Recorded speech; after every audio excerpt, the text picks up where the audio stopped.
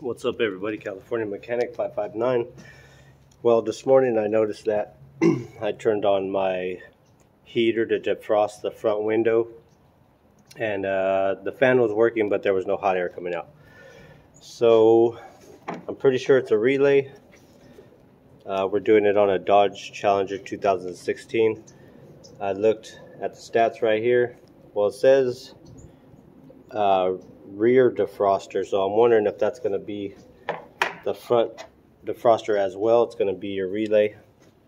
Where it's going to be at is in your trunk. Now, due to these big old speakers, I'm having to replace relays all the time because of the vibration, because of the fact that it is right underneath the speaker box, basically. So let me get this propped up in here for you so you can see what I'm doing. Alright. Now your fuse box is going to be right in the trunk. It's going to be right next to the battery. You're going to want to pull the dust cap cover off by pushing in that tab. Just go ahead and push in on it, lift up. So it says on here number 29 is the defroster for the rear window. So I'm going to check and see if it's going to work on the front window as well. Alright, so 28 is the rear defroster. Sorry about that. Alright, so on here it's going to be, that's going to be number 1. That's going to be number 28, 29, and 30. So you're going to want to pull out your 28 relay.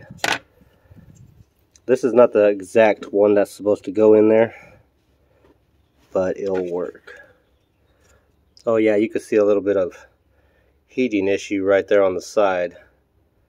So yeah, it definitely is my relay. See that? It is not supposed to look like that anywhere around it. So it's definitely overheating. Anyways, go ahead and plug in the new one.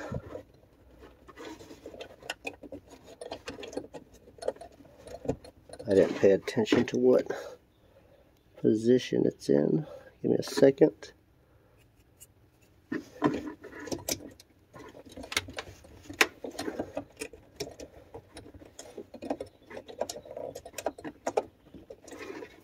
Hold on.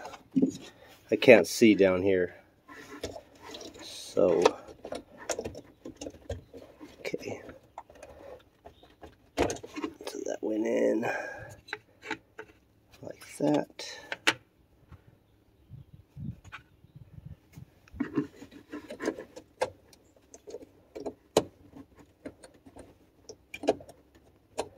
I don't think it's going to let me put it in there because it's a different housing.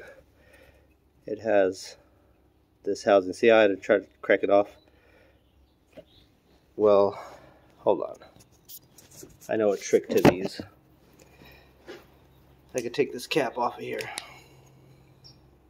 I don't recommend you guys doing this to your own vehicle. I mean, to your guys' vehicle, but this is my own. So I know that I will replace it as soon as possible.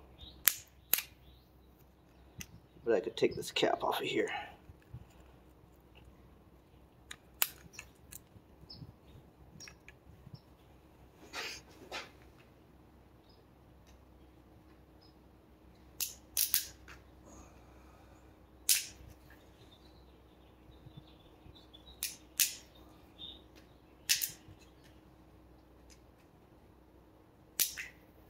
Alright, so now that I got the cap off, you can see the inner workings of a relay.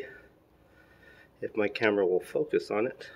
I don't know why it's blurry right now, but alright, so I'll show you on a relay, whether it be your fan relay, your starter relay, whatever, you can always pull this cap off, and if your relay is working correctly, you can press that. See, there you go. You can get your car to start, you can get your fans to react, all that stuff by pulling off this cap. It's not going to shock you, but you can just hold it down like that and it'll turn on or off when you let it off. Anything that has to do with the connection of this relay. So let me see if it's going to fit now that I took this cap off.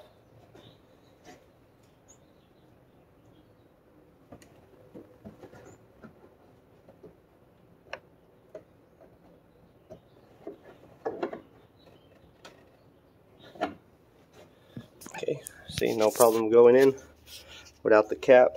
It was just the cap was holding it. Sorry about the lighting. There you go. Alright, so it's in there, but you see how it was just a little bit too close to the edge. So I have my old one right here. I ordered some new ones. This one will have to work for now until I get the actual relay with the dust cover on it.